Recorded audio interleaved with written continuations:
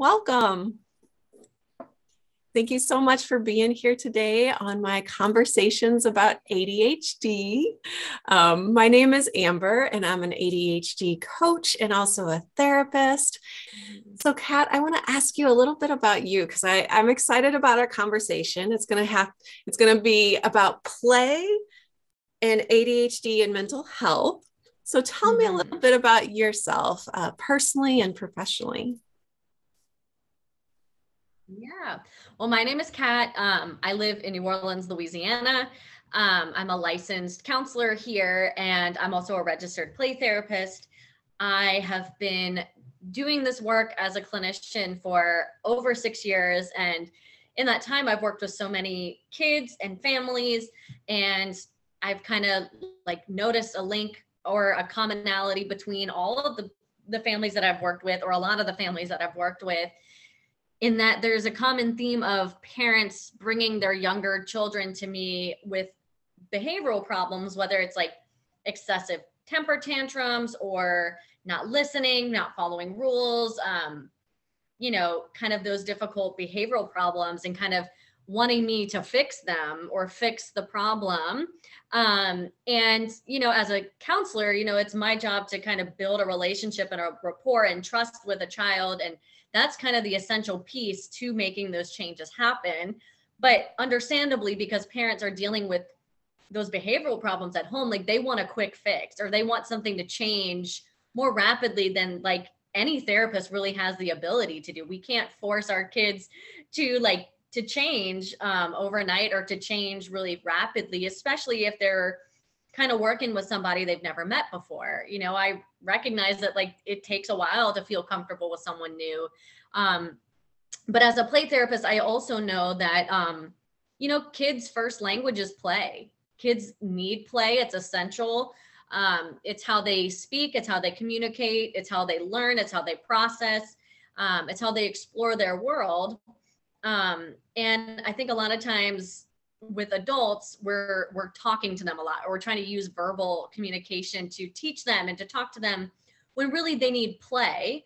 And, I have kind of adapted a curriculum that I've used before to create my program, Parenting with Play, which is a program where I teach parents how to have weekly play sessions at home with their child. That's in a similar fashion to how a therapist would do it in the office. But the way that it's different is parents already have an innate trust and bond with their child that's just there from birth. And so these play sessions can really change the course of that parent-child connection really a lot faster, so that behavioral change can start to take place much quicker than it would with a therapist, because they're not having to build that from scratch.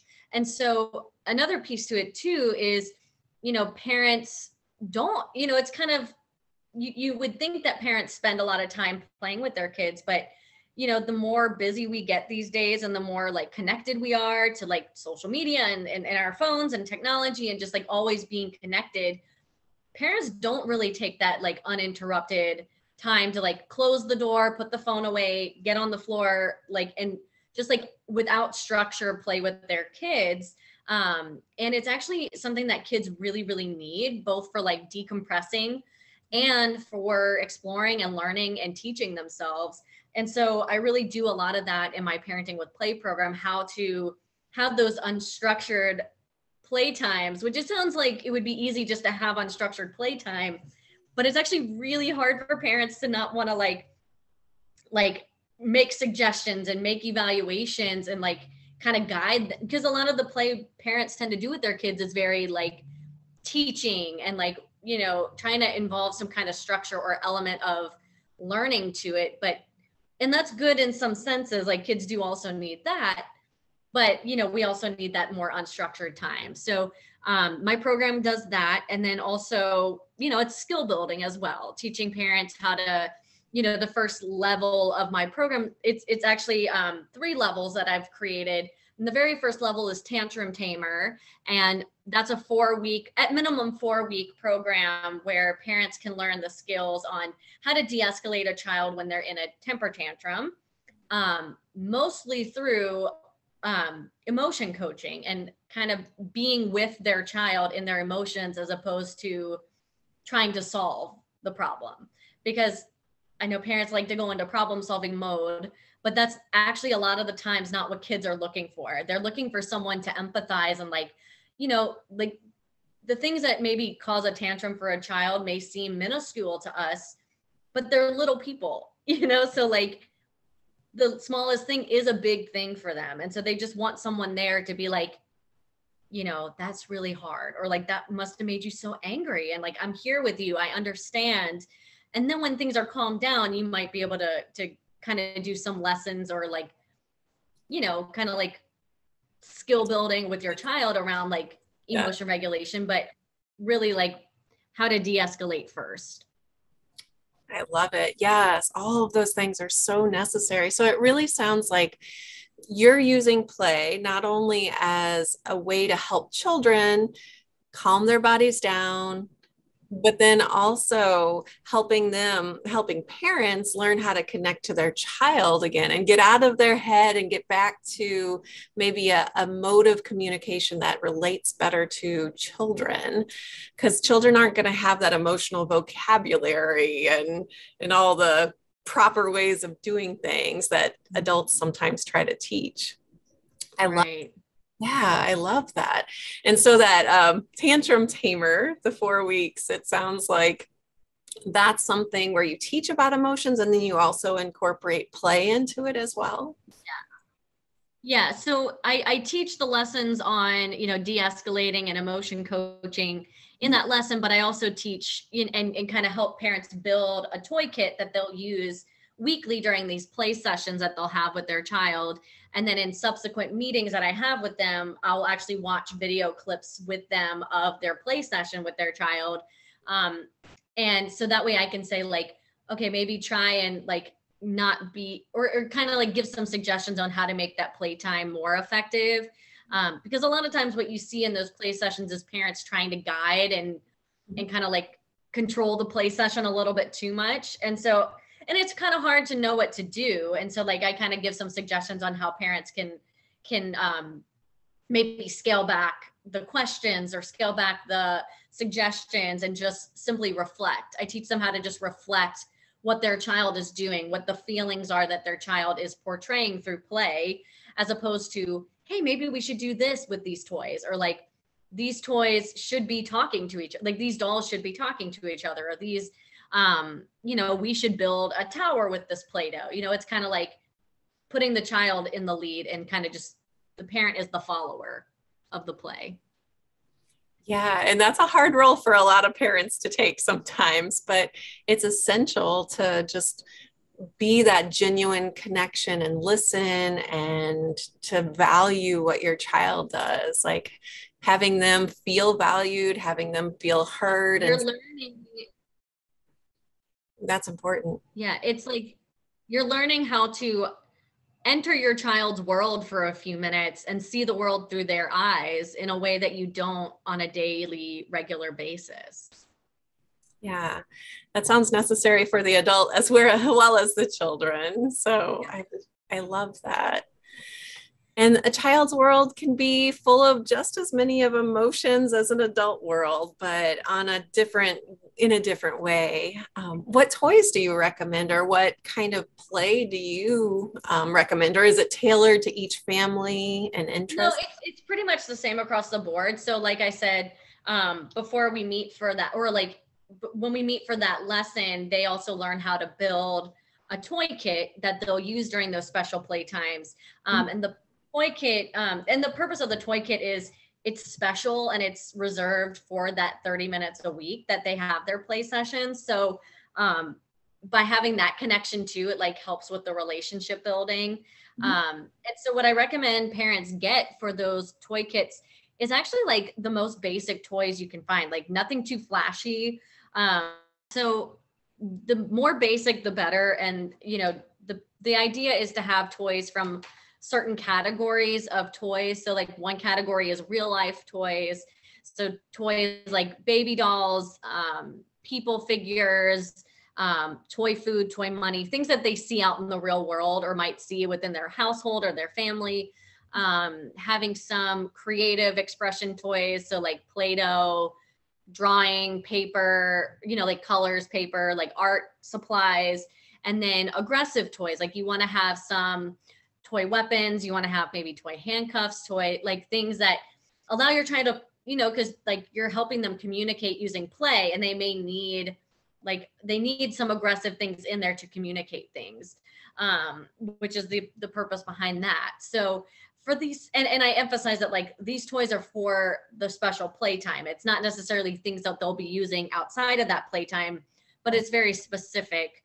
And so I know parents get kind of like, sometimes can get worried when I suggest that they put a toy gun or a toy weapon in their kit, but it's because, it offers an opportunity for communication that needs to be there for, because, aggression and weapons are a part of our world and culture, and that might that might be something that they need to talk about, but also it's an opportunity for parents to kind of, because in some of the later courses I teach about limit setting, which there are sometimes to set limits within the play session, and you can use the toy weapons to set some limits around like what you want kids to know about as far as guns go or weapons go, and like they're going to learn about it from somewhere. So having that there gives you kind of an opportunity of maybe getting to that first. Totally. And I think anger is sometimes pushed aside, pushed down, not talked about as much. You're not supposed to be angry. You shouldn't be angry. All those things that I don't necessarily agree with. And so, yeah, having that time to be angry and play angry within limits, like you said, it sounds very important. Yeah. Yeah. I remember a family therapy session I had with my family, and I was probably 8, and the therapist had pool noodles, and we hit each other with pool noodles in the session. That's the only thing I remember about that family therapist. Yeah. Pool noodles. Pool noodles might not be a bad thing to put in your toy kit, honestly. Yeah, it's something that helped get aggression out in that moment. Yeah, I like that. Yeah. Well, let me ask specifically, so with regards to ADHD, I know that temper tantrums can be a part of ADHD and meltdowns, hyperactivity, etc. What approaches would you specifically recommend to families that are affected by ADHD? Yeah, I mean, I do think that kids with ADHD definitely need that playtime, maybe even more so than non-ADHD children. They may need that time to connect.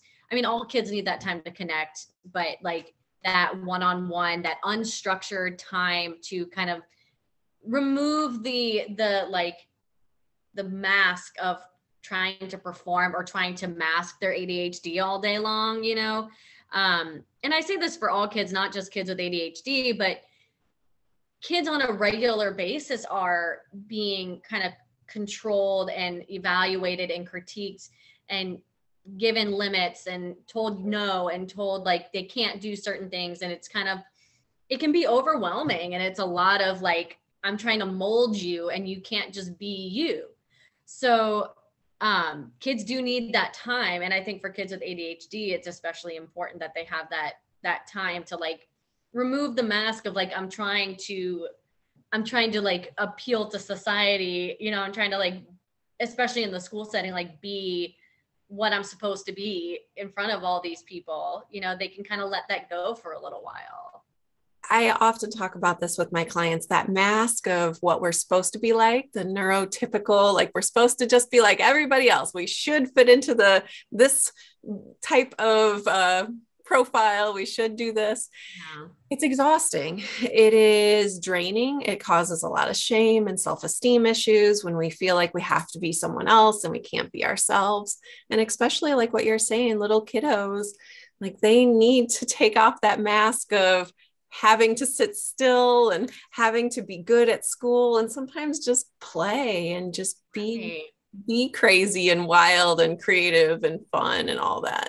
Yeah. And if you think about it, probably having to wear that mask all the time does increase temper tantrums at home, because it's like I am struggling all day long. Like I'm having to like constrain myself and put on this face for everyone. And it's a lot. I would, I can imagine that would be like at some point you would hit your limit, Like our world is full of adults who are very stressed out right now. I feel like as a therapist, I definitely see a lot of stressed out adults. So it sounds like the play will also have that ripple effect of helping the adult let go of their mask and their stress too. Right. I think it can be very good for parents to maybe let go of a lot of expectations too, of like what their kid is supposed to do and supposed to be like, how they're supposed to operate, just like getting to know your child through their language. I mean, Mhm. like I said, play is their language. And so like if you're not having that unstructured playtime, you're really not talking to your child. You're not getting to know them. Mhm. And I want all parents to have that relationship with their child where when they become teenagers, they want to come to you for advice and they want your guidance and they want your counsel and they want your support. And if you do that now, if you start to build that time now where like we're going to connect and you're going to be you for this, without critique, without evaluation, without this mask, without judgment, it strengthens that relationship and it carries for the rest of, their life, Yeah, that they feel like they can be heard, seen, and still be like validated for being who they are. Yeah. Yeah. And I have found like the parents that I've done this program with, the biggest feedback I've gotten from it is their child, like even though they're communicating through play in this time, they have found that their child is more communicative with them outside of those play times because they're spending that one-on-one time.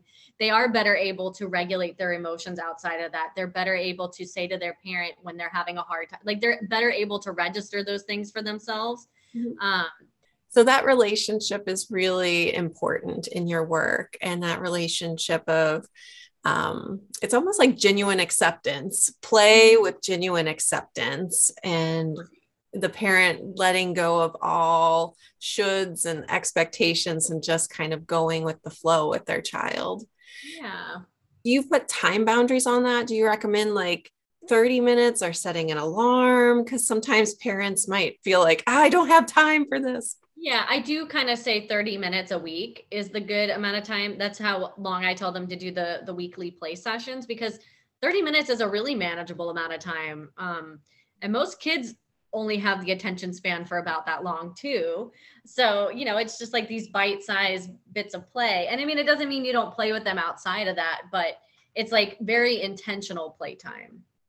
Awesome. Is it scheduled? Do you recommend them scheduling at the same I time? do. I recommend that they try to keep it like at the same time every week, just because it's something that your child will look forward to. Like they'll start really like asking for it and wanting it. And so like them having that kind of consistency of like, I know I can expect this stress relief time or this mom and me time or this dad and me time Mhm. Sundays at 10 a.m. Like, it can be really obviously like life's life. And so like that may not be perfect, but the more you can try and stick to it, being consistent, the better. Yeah, and I find that's true with ADHD. It's like you have to have a schedule and a time and lots of alarms set to remind you of that time. Because, And yeah, actually, like the hope too is like parents who do my program, it's kind of like we're going to have check-ins along the way. So hopefully you'll, and so that habit starts to get built, with that. absolutely. Absolutely. And so you're coaching the parents, you're having sessions with the parents. It sounds like you're watching videos of the parents playing too to kind of help guide them about how to really let go of the shoulds and supposed tos and be with their child, really be mindful and present with their child.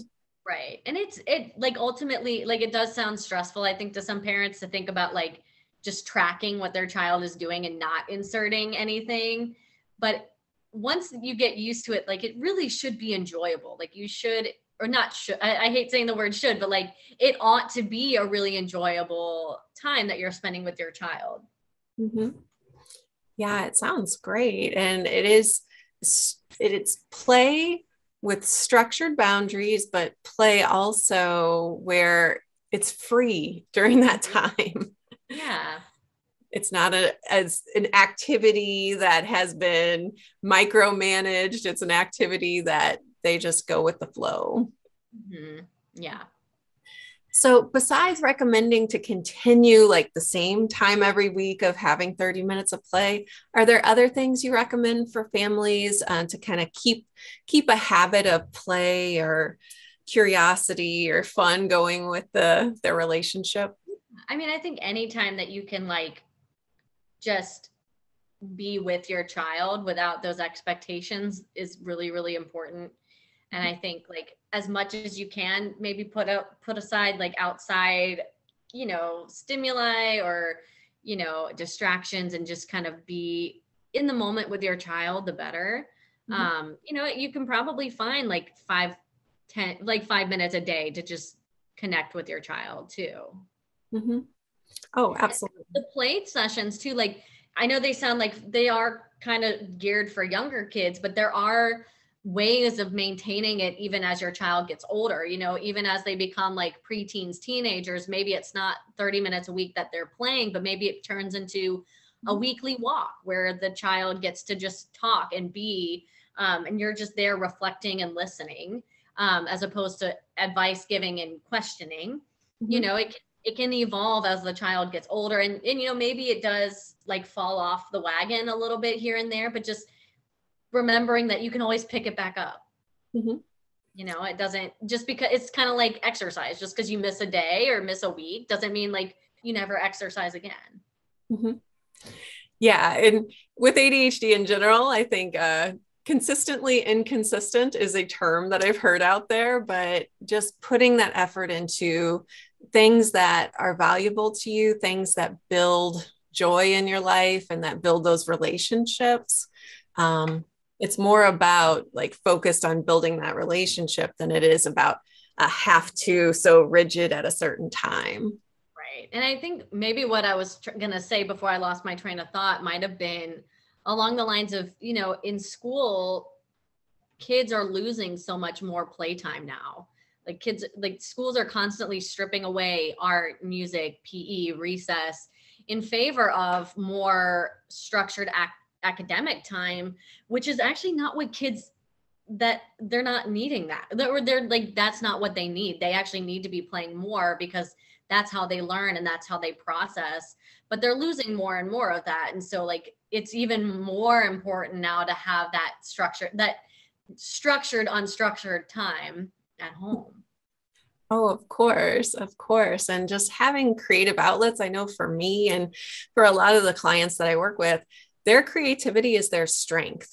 And, having that ability, if art and music and theater and all those things are stripped from school, having time for that at home is so important. And, you may not be able to pay for all the outside classes, but it's something that parents can do with their children or their teens at home too. Yeah, yeah. And with kids who have ADHD, they probably like Mhm. need that on that playtime at school more than anybody else, but they're not getting it, so they don't have that opportunity to kind of burn that excess energy off.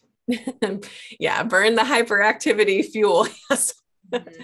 Yeah, fidget toys can be something, and there are some accommodations. I like the IEPs and the 504 plans that allow some kind of ways for children to let out their energy. But yeah, it's not the same as having a gym class or having an art class or music. So, Exactly. well, Kat, you've really made me start thinking a lot about that relationship between play and relationships. Family relationships in general, and how important it is, and the fact that your coaching program helps parents learn how to do this, and it's almost like you're teaching the tools and then kind of giving them some feedback, and then they're going to keep these tools going for many years to come. Mm-hmm. Yeah. And that's why I recommend it over, maybe therapy for your child, because, it's going to give you all the skills in the forefront. And then like therapy is something that goes on for a long time, like it's ongoing. And so it's a cost that you're paying for ongoing. So it's like, or you could, pay to do my coaching program, get all the tools up front, and keep refining them for your child's life and any other children that you have. Like it translates to all children. So what if you have a parent that says, I've tried everything, I'm too stressed out. Like, how do you sell them on that play can help them too? What do you say to them? So like, if you're stressed, kids absorb stress from their parents. So like, if you're stressed, your kid's feeling stressed, and that's leading to bigger behavioral problems, that your child is having. And so if you can learn these skills to de-stress or de-escalate with them during this playtime, like, you're going to help your child and your family in the long run. Yeah. And help your stress level, or help a parent's stress level too. Mm-hmm. Yeah. It's meant to be fun. These play sessions, they're meant to be fun. Mm-hmm. I want to come. I'm ready. Let me ask you, if people want to work with you more, find out more about your coaching program, where do they go? What website, etc.? Yeah. So my website is called Parentingwplay.com. So it's parenting with play, but it's parentingwplay.com. And then my Instagram is Pocket Parent Coach, because I like to call myself the parent coach in your pocket, because in addition to like the times we meet, you also have the ability to kind of be in touch with me throughout the program. And then my Facebook is Parenting W Play. Love it. Well, I truly love what you're doing. And I think that those tools are essential to parents, children, even parents with ADHD, children with ADHD. It can really make a huge ripple effect of difference in this world. So thank you again for being on my YouTube today. I appreciate you. Thank you for having me. Of course. Bye, Kat. Take care. Bye. Thank you.